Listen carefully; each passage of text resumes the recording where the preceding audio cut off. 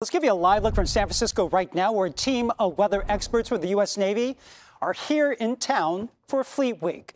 They play a crucial role in making sure military operations are not impacted by weather events happening all around the globe on a constant basis. Brian Hackney gives us a first-hand look at their crucial work.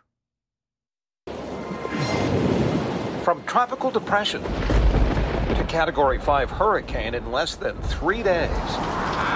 The winds of war are nothing compared to Mother Nature on the high seas.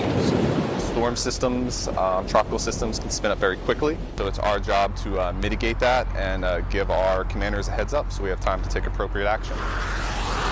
We are on the USS Tripoli LHA-7. The USS Tripoli is an American-class amphibious assault ship docked in San Francisco, carrying F-35B jets and helicopters across the world's oceans. It's crucial to have our team on board. That crucial team, gentlemen, good morning, is METOC, meteorologists and oceanographers in the Navy. And with the perils you can face at sea. No wonder they have some of the best meteorologists on board using some fairly familiar sounding equipment. Some of our basic technical tools are our anemometer, barometer. Here's the temperature, the dew point, the wet bulb. And as analysts, we take an observation every hour.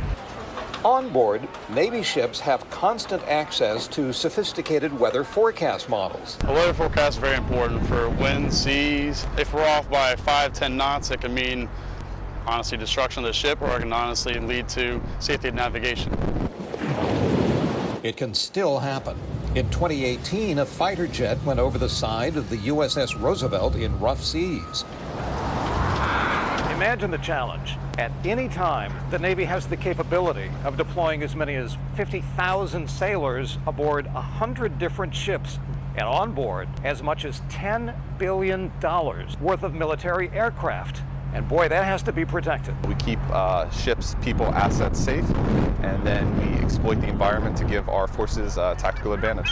It's an exciting challenge for young airman Dwayne Hayes. I'm from Florida, so being out west was such a big move, and I've never been on a ship, so it's been very, very exciting. And Dwayne and the other 1,000 aboard the ship here for Fleet Week say, "Hello, San Francisco!" And one more thing, they're well prepared for any winds that will inevitably spring up.